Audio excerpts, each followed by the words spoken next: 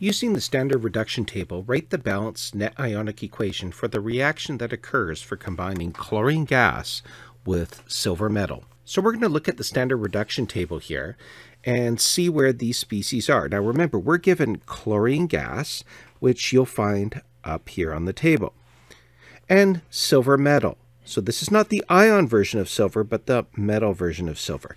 And we can see here, this forms that backslash approach that we've seen in our notes. This means that this could be a spontaneous reaction. Now, to write the balanced equation for this, we know that we are going to be working with chlorine, and there are two chloride ions that are made there. And we can see that silver will be oxidizing. So we're going to write it the reverse way. So we start with silver, and we're going to be making silver ion. Now, in order to balance this, I can see all my species, but I need to make sure those electrons balance out. There are 2 in the chlorine reaction, only 1 in the silver. So I need to multiply all of these parts there by 2.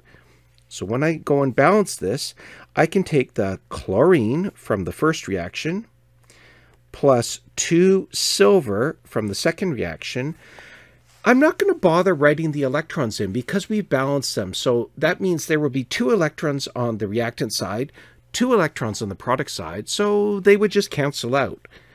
And then I'm going to get 2 chloride ions plus 2 silver ions. And as I said, the electrons have canceled out. Now there's no spectators present here, so this would now be the balanced net ionic equation for the combination of these two in a redox reaction.